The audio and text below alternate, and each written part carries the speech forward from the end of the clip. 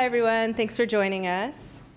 Good to have you here today. If you haven't already, please put your phone on silent.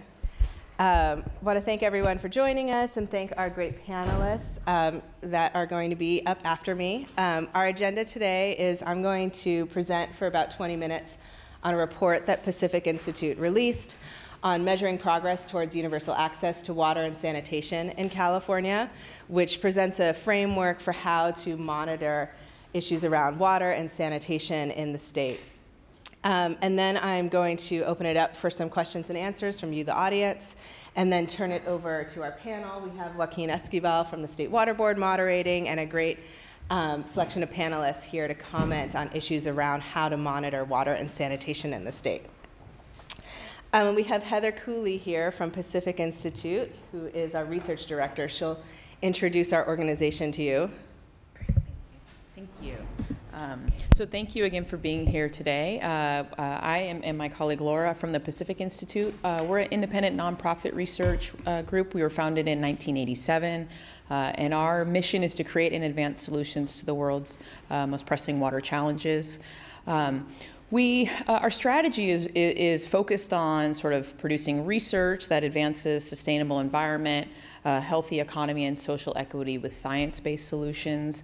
And about half of our work is international and half is domestic, mostly in California and the West. And I think you'll see what I think are some of the value of that in the work that Laura will be presenting today, where she's taking some of the work that's been done internationally and applying it here in a California context. So without further ado, let me hand it off to my colleague Laura Feinstein, who is a senior researcher at the Pacific Institute. Thank you.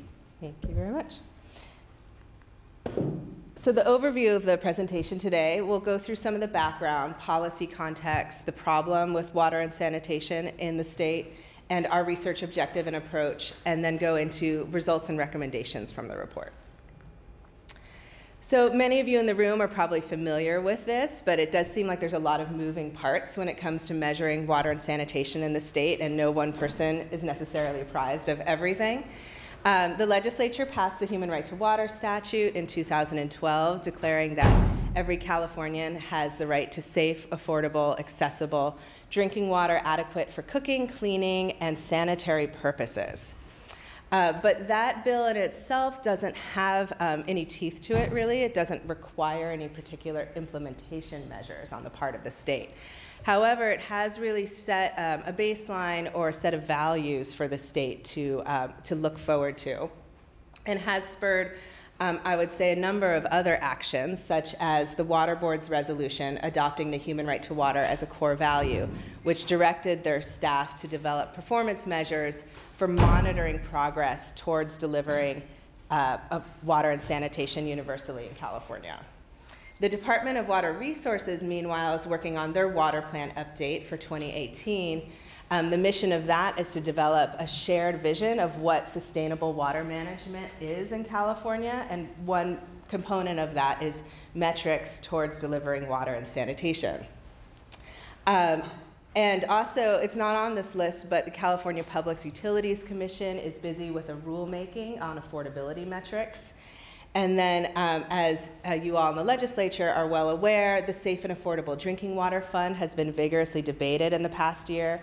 It had a few different manifestations, which did fail to pass in 2018, but it is expected to be revisited in 2019. And one of the major questions that always came up in the debate was, how big is this problem? How do we really wrap our arms around it and understand where our priorities are and how many resources we need to address it? So before we launch into a discussion of how to monitor these problems and what we don't know, I want to first sort of lay out some of the big issues that we do know exist with access to water and sanitation. Because while we don't have the most perfect and comprehensive overview of these problems, we do know enough to say that there are substantial issues. So, for example, 500,000 Californians were served by public water systems that were out of compliance with the Safe Drinking Water Act in 2018. This is a woman, Maricela Maris Alatorre, who has been advocating for safe water in her community for over a decade. We know that there have been problems of water scarcity during the most recent drought, which is only sort of a foreshadowing of things to come as our climate changes. There were 5,000 private well shortages reported to the counties, and 500,000 people were served by drought-impacted public water systems that either reported an actual shortage of water or an impending one. And in most cases, these well shortages and drought-impacted public water systems served disadvantaged communities. On the sanitation end of the spectrum, we also know that there are about 200,000 people in the state that lack consistent, reliable access to a private indoor toilet. This chart is from a report that will be out shortly from Pacific Institute. We're drawing from a couple different data sources to make this assessment. The blue bar on the bottom is the 89,000 people who live in homes in California that do not have private indoor flush toilets. So these sometimes are people who are living in RVs or vans. They don't have their own toilet. They live sometimes in substandard housing, like a detached garage. Many of them live in what's known as single resident occupancies, so they have a room in a larger building with a shared toilet, which is not an ideal way to use a toilet. We'll discuss that more later. And then the remaining groups are the 68,000 are unsheltered homeless, people sleeping on the streets. They typically often have to go miles sometimes to find an actual flush toilet or a place to wash their hands. And then a remaining 52,000 are the sheltered homeless, so they do go someplace indoors to sleep at night, but they're typically turned out of that shelter for about 12 hours a day and don't have access to sanitation for that period of time. And we know that this is a problem that is having an impact on public health when we saw the largest hepatitis A outbreak in recent memory in San Diego and LA counties. And it did originate among the homeless populations who were doing outdoor defecation with no places to wash their hands. So what are the information gaps on access to water and sanitation? We don't know as much as we should about the very small water systems. So about 1.5 million Californians, or actually it's a little more than that, it's about 4% of the population relies on a system that's too small to be regulated under the Safe Drinking Water Act. So these are usually private wells. They're serving up to 15 connections. They might be lightly regulated a bit at the local level, but there's relatively little oversight. They aren't subject to the Safe Drinking Water Act. We don't know much about their water quality. We don't know whether they're testing regularly or doing treatment or doing the types of maintenance that's required to keep these systems safe. We know very little about septic systems. There's about 1.4 million septics in the state. Maintaining a septic system costs money and takes effort. People are busy, especially if you're a low-income person, you're working a job, you don't have a lot of resources. That couple of $100s to clean out your septic system may not float to the top of your priority list every year. And I think Michael Claiborne's going to touch on some of Leadership Council's efforts to monitor the health impacts of the problems of leaky septics in the state. And then affordability. With affordability, the problem is a bit different. We actually do have data on water rates in the state. Our challenge in that area is that we really have no consensus on how we should define and measure affordability. So reaching some kind of decision about what the metric should be will allow us to move forward with our understanding in that space. So we came out with this report in September on measuring progress towards universal access to water and sanitation in California. Our goal was to say, what does safe, affordable, accessible water look like in California in terms that are concrete and measurable and aligned with the state's laws and norms? And we took an approach that's been well honed on the international level, which is known as service ladders. So the World Health Organization and the United Nations have for years now been working within a framework for monitoring water and sanitation, and they track progress towards their goals internationally with these consistent metrics. And they focus on the quality of service at the household level. That doesn't mean that they don't monitor and track water systems or wastewater systems, but ultimately they don't assume that just because there's a functioning water system in an area that it effectively serves every household in that area. So they always use the household as their unit of measurement because that's where people's health is impacted. And this is a very useful way of thinking about the problem because they lay out a number of different levels of access to water. So they don't just say, is water safe or unsafe? Is it affordable or unaffordable? They have 5 tiers of quality of service, which is simultaneously enough to give you a little bit of complexity, but simple enough that you can develop big maps and charts and see bigger patterns emerging and compare country to country or year to year progress being made. The one issue with the way the international community uses these service ladders is that if you look at them, the standards are quite a bit lower than what we expect in California. So for example, safe water quality would be considered water free from fecal and priority chemical contamination, which is just arsenic and I think arsenic and perhaps nitrates.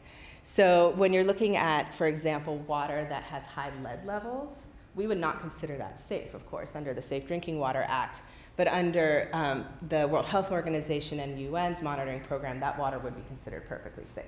So clearly their standards are not really up to the level that we expect. So these service ladders are meant to be customized. They are presented with that premise that you can adjust them to local norms, and that's what we did. So I'll go into our results on the California-specific service ladders. We developed 5 service ladders: safe water, affordable water and sanitation, accessible water, safe sanitation, and accessible sanitation. And we tweaked them for the California context. We were very careful to look at prevailing statutes and regulations and try to align them with our various rungs in the service ladder.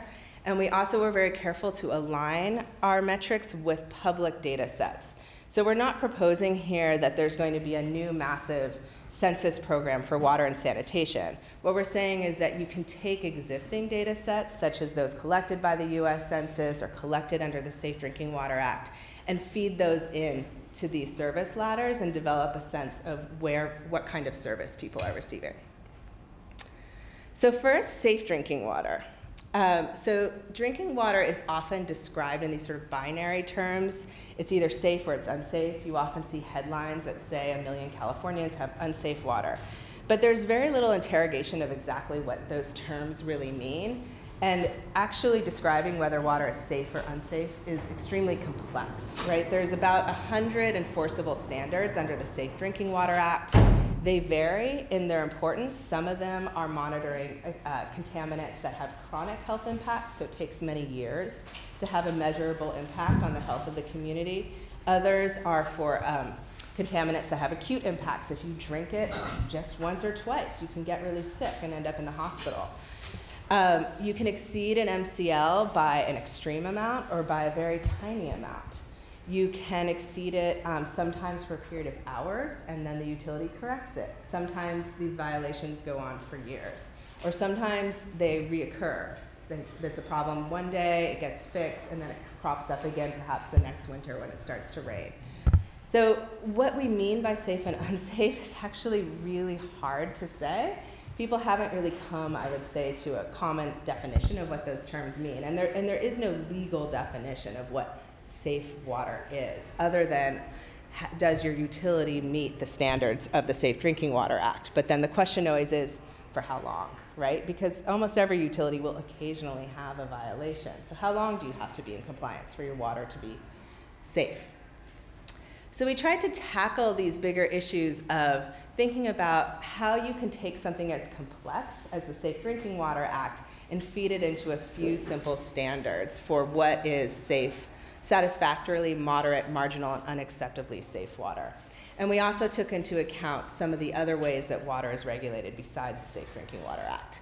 So I'm not going to dwell on these service ladders in detail because there's obviously a ton of information here. I'm just going to give you kind of a rundown of a few major points on each one, and then you can go look at the report if you're interested for all the details.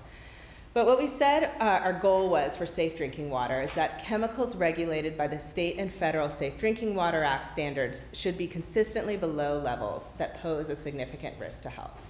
And how would you actually measure that? Well, for example, we said that satisfactory safe drinking water would be a household served by a public water system that has been without an enforcement action under the SDWA during the last 3 years for state or federal drinking water standards. So you haven't had a problem meeting the Safe Drinking Water Act standards for the past 3 years continuously. Moderately safe water would be a household served by a public water system that either has been without an enforcement action for an acute drinking water standard for the last 3 years and has been without an enforcement action lasting more than 1 monitoring period for the last 3 years for a chronic drinking water standard. So we're trying to bifurcate a little bit between those standards that are for acute contaminants versus chronic. And then down in marginal, we talk about drinking bottled water that's regulated by the US Federal and Drug Administration, which is less rigorously monitored than public tap water, even though everybody thinks bottled water is safe. That's a side, we won't get distracted with that. And, and also wells that are meeting the voluntary guidelines on testing and treatment. There are no mandatory guidelines on private domestic well quality. And then finally, unacceptable would be that any of the characteristics of at least marginal access is not met. So you're going to see that this sort of pattern of unacceptable, meaning that at least marginal isn't met, is kind of carried out over most of these service ladders. So moving on to accessible drinking water. So accessible drinking water gets a lot less attention than safe drinking water, and then in turn, I would say accessible and affordable get less attention than safe drinking water, and then in turn, sanitation, of course, is always the neglected sibling in the water and sanitation partnership. So accessible water should be available in the home in sufficient volumes to meet domestic needs at hot and cold temperatures 24 hours a day. Okay, so why did we come up with that goal? Well, first of all, we looked at California statutes, which legally require homes to have hot and cold running water. And we also looked at the best source of data on running water in the home, which is the American Community Survey. And for better or for worse, the American Community Survey only notes down whether a home has hot and cold running water or doesn't. So it doesn't, for example, note if a household has indoor cold running water but doesn't have a hot water heater. So we're kind of stuck. If we don't want to have to start doing our own multi-million-dollar survey every year, we pretty much have to use hot and cold indoor running water as our indicator of accessible water in the home. And we also came up with a standard that 43 gallons per capita a day is sufficient to meet essential indoor needs. And this is based on studies of indoor water use in California, which actually allowed us to subtract out the amount of water people use for leaks, which is typically about 9 gallons per person per day. So here's our service ladder for accessible drinking water. Satisfactorily accessible would be at least 43 gallons per capita a day of hot and cold indoor piped potable water available 24 hours a day. That's probably what most of us have in our homes. And then it sort of goes down in quality from there. So for example, moderate would be that it's not in your housing unit, but it is on the premises. So that might be a single resident occupancy where you share your kitchen and bathroom. Marginal access would be that it's not on your premises, that you have to walk some distance to acquire that water, and it's available to you at least 12 hours a day. So that would be perhaps a homeless person who has been provided some access to water and sanitation, but it's far from the ideal situation. And then any of the characteristics of marginal access is not met, is unacceptable. And affordable drinking water. So the concept of how to define and measure affordable drinking water has been a subject of quite a bit of debate recently. On the federal level, the EPA has opened a process to try to reevaluate how they measure affordability. Part of the issue there is that there was a standard put out a couple of decades ago for tracking financial capacity of water utilities, and it measured affordable water bills as the percentage of the median household income. So you have your average water bill from, say, LA Department of Water and Power, and you look at the median household income in LA, and you take the bill as a percentage of median household income. And lo and behold, median household income in LA is quite high, and it looks like LA has no affordability problems. However, there are large numbers of people, even within very wealthy areas of the state, that are living on very limited incomes who may struggle to pay a $60 or $70 monthly water bill, as is typical in the state these days. So we proposed a better metric that looks at not the average water bill, but essential indoor water use, that would consider the range of income between households, not just the median household income. That would take into account local cost of living, because the same income in Fresno is different from the same income in San Francisco, and would consider the cost of both water and wastewater if possible. because they are often, not always, paid on the same bill. So we proposed a metric that satisfactorily affordable water would be a household spending less than or equal to 10% of its discretionary income on essential water and sanitation needs. So discretionary income would be your income minus your expenses on food, rent, childcare, healthcare, taxes, all the things you have to pay to survive. What's left over is your discretionary income. You take your water bill and divide it by that. So this 10% figure looks surprisingly high relative to the traditional metric of about 2%. But when you actually look at what discretionary income is for a low-income household in California, it is very small. Once a low-income family pays for food, housing, shelter, taxes, they have very little left over. So 10% of discretionary income for a low-income family is actually usually on the scale of about $30 a month, depending on what area you're talking about. Moving on to the sanitation end, sanitation always gets less traction than drinking water. However, they are inextricably linked.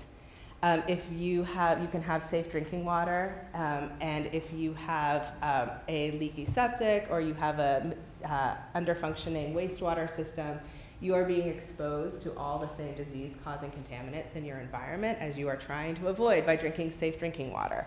You really can't have the public health goods that are enmeshed in safe drinking water if you don't also have safe sanitation. So we define safe and accessible sanitation as a clean, private flush toilet connected to a well-maintained centralized wastewater facility or septic system. So the idea here is basically you can use a toilet safely, and that waste is released or reused safely into the environment. Our service ladder for safe sanitation is a flush toilet connected to a well-maintained sewage system or an on-site wastewater treatment system. And you can actually get data for these metrics from both combined from the American Community Survey and for the American Housing Survey to develop a sense of how well access to safe sanitation is being met in California. And then everything sort of goes down from there. The quality of the toilet and or the quality of the sewage disposal system declines as you go down the ladder. And accessible sanitation is very similar. Again, it's a household that has 24 access to a functioning toilet not shared with other households. So it would be your own private toilet. We put a household with a functioning toilet that is shared in our moderate level. This has actually been a topic of a vigorous debate in the international community where a lot of people actually do use shared toilets. And it's something we're thinking about in California as well. A lot of affordable housing options in California rely on shared toilets as a way to keep building costs down. So single resident occupancies, for example, in LA and San Francisco are some of the most affordable housing. They're often a transitional zone for people who are homeless getting off the streets.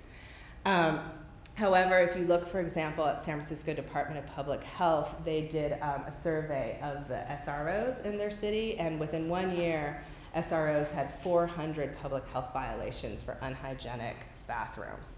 So shared sanitation is sort of essential for affordable housing in the state, but the flip side is that it has to be well maintained or it simply becomes unusable.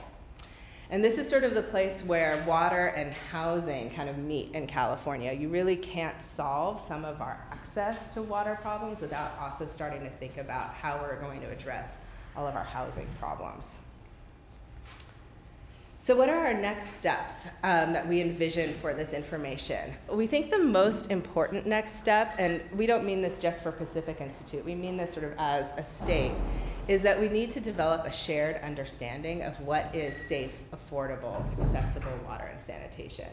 It seems like many people kind of came to a realization that we needed to do a better job of tracking these issues and identifying problems proactively. And that's why we saw at the beginning that there was an effort at the Water Board, there's an effort at Office of Environmental Health Hazard Assessment, as we'll hear. There's efforts by NGOs like ourselves. There's efforts at the California Public Utilities Commission. But we need to all start talking and working together and collaborating and deciding how we're going to develop one shared framework. For our particular service ladders that we've put out, we envision these being customizable. We don't see these as being, we think this is the only way to measure water and sanitation. Rather, we think they kind of serve almost as a checklist of all the components that we think need to be addressed in an effective framework for monitoring.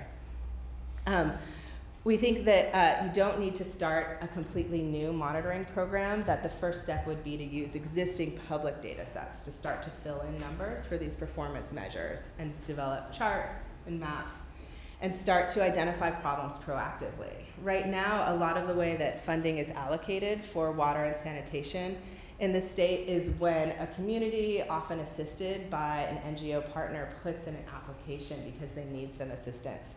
That kind of assumes that communities have NGOs to support them or that they have the resources themselves to apply for assistance. We don't really know how many communities are out there with problems that haven't had the resources even to raise their hand and say they need assistance. So we need to start looking proactively and looking in areas where a lot of the fantastic NGOs in the state are less active. A lot of NGOs are working in the Central Valley, to a lesser extent Salinas Valley, Coachella Valley, but we don't know very much about what's going on in the wealthier urban areas and the kind of low-income pockets. And we don't know much, I would say, what's going on in the far north of the state and all the tribal lands. And last, I would say, the real service of having a monitoring system is that it allows you to do adaptive management. So you can track the impact of funded projects, and if they are not, in fact, improving situation in the community, you can change course as necessary. So in the long run, it should make our resources more effective. So if you're interested in more information, the full report is on our website. We have copies of the executive summary for you to take. We also, I didn't go through this today, but we also in the report offer all the data sources that you can use to actually feed into these metrics. And we have links to them so that you can start to look at them yourselves and see whether they're useful. We also put out some companion reports. One is called A Survey of Efforts to Achieve Universal Access to Water and Sanitation in California, which looks at all the different programs that the state agencies and NGOs have going on. And then coming soon, we'll have a report on Californians with incomplete plumbing. And with that, I'll leave you with a pretty interesting quote that we heard from one of our interviews. This is Horacio Amezquita. He's a general manager at San Gerardo Cooperativa. He said, if there isn't a way to apply the human right to water law, if there aren't financial and human resources dedicated to making it a reality, the law is not meaningful. It's just dormant. It's just sitting there. So I think our task is to try to carry this out and make it meaningful. And with that, I'll take your questions. Yeah, Jack. I have a question. You always have questions. This is Jack Watts, California Water Association. Can you go back to the service ladder? Yeah. Which one? No, drinking water, sorry. Safe drinking water? Yeah. Under the affordability, I think there needs to be another. Oh, affordability? Yeah, under the affordability cells column there. And I'm sorry, it was the other one. Mm-hmm. I was looking at the report, I'm sorry. That's okay. It's the, page 4 of the report. Mm. And the affordability column here is mainly from the household's point of view. Yes, that's true. I think you need to add another column or cells from the system's point of view. There are a lot of systems out there that have the technical manager or are actually managing to get by, but their systems are in such bad shape they can go anytime. I know of at least 3 that I'm trying to help right now in that exact position. Yes. And it's, to me, their position is not only untenable for the system, but also for the customer. It's unacceptable. Yeah. And these systems need, and we're talking about small ones, 100 connections, 150 connections, 211 connections. And so they're under your 10,000, under the 10,000 population. But to me, they're almost, the populations affected may be equal to all the population that you're talking about here on the unsafe, under the unsafe metric. And we've got to figure out a way to, to help those. They need the money. Each of these systems need $100 grand minimum just to get themselves back to some margin of safety. Because all three of them, in my opinion, they can go at any time. And then now we're into bottled water, and it's a fiasco. Yep. And I think that's what needs to be publicized as well in a report like this. Yeah, I agree with you. So I think what you're talking about is the financial capacity perspective. So those cases where the water bill is quite low, so it's affordable from the household perspective, but the system is on the verge of failing financially. Yeah, I agree with you. I think we do address it in the text of the report. We talk a little bit about ancillary metrics on affordability, and we talk about that. I mean, I think that one thing where the debate on affordability has gotten muddled up is I think there's two issues wrapped up in there. One is affordability for the household, and the other is system financial capacity. And I do think we need to have a conversation about where exactly that fits. I'm not sure that it exactly fits here in a monitoring of quality of delivery of service at the household. It's more about the system health, which is, of course, an essential underpinning. But I do think we probably could use any robust effort to monitor these problems. We'll probably monitor both at the household and the system level. And I think that if you develop like a parallel to this for the systems, the health of the water delivery systems in the state, then I think that's where you have your financial capacity indicator. Yeah, it's not practical to do. If we could do if somehow we could do the electronic annual report below the urban water supplier level and tabulate that information, that would yield a massive amount of information below the urban water supplier level. But you know, these systems can't, they can't fill out an electronic annual report. They can't even barely making it. So we should talk more about that in detail, because actually I don't think we've thought about the technical details as much as you, but we made that recommendation in our letter to the electronic annual report stakeholder group. Yeah? Colin Bailey with the Environmental Justice Coalition for Water. I was just going to, in response to Jack's comment, I was whispering to Heather that there may be somebody in the room, Liz, I don't know who, Joaquin. The State Water Board is pulling together an assessment of trying to create a vulnerability matrix so that you can actually anticipate which systems are going to be in trouble and as your suggestion put out there, take some action on that. That's part of my point. They're in trouble right now. Yeah. Even though they're providing clean and safe water to their customers, they really are in trouble. It's scary. So. Is that the needs assessment that you're talking about? Yes. Okay, so Darren will get to expand on that in the panel. Quick question for you. On the safe side, the UC Davis report in San Joaquin Valley on disadvantaged unincorporated communities reduced the action limit and demonstrated that there are perhaps certainly scores of unincorporated communities that are drawing water that exceed half of the MCL. My question for you is, could you comment on the state of the science and consequently the policy on multiple sub-MCL kind of higher levels in the MCL but not exceeding, and any possible synergistic impacts? The kind of classic example being the University of Nebraska study on where nitrate and naturally occurring uranium co-occur as become more bioavailable. So you're talking about cases where the level of the contaminant exceeds the limit of the safe drinking water, or it's actually below the limit, but it still is a problem. Okay, yeah. So I think that so our ladder that we developed is very much sort of intended to be a relatively tractable approach to looking at Safe Drinking Water Act violations.